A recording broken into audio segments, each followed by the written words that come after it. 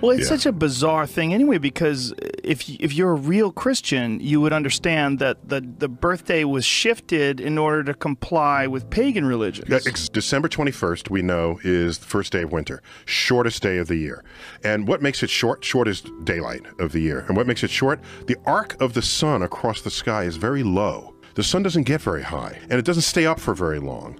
And it's been coming a lower and lower arc every day en route to December 21st to make that transition easier for the pagans to become Christians.